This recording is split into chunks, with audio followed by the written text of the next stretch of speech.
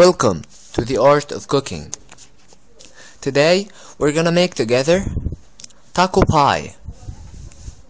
The ingredients: 1 package 8 ounces refrigerated crescent rolls, 1 pound ground beef, 1 package 1 ounce taco seasoning mix, 1 container 16 ounces sour cream, 8 ounces shredded Mexican style cheese blend, 1 bag 14 ounces tortilla chips crushed. The procedures: preheat the oven to 350 degrees. Lay crescent dough flat on the bottom of greased square cake pan. Place into the oven and bake according to the package directions. Meanwhile, brown the ground beef in a large skillet over medium-high heat.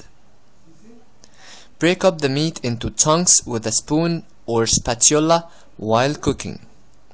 Add the taco seasoning and stir together until well mixed. When the dough is done, remove from the oven and spoon the taco meat over a crust in an even layer. Then spread on a layer of sour cream and a layer of cheese, and then drop off with a layer of tortilla chips. Return to the oven and bake at 350 degrees for 10 minutes or until the cheese has melted. And then enjoy your taco pie.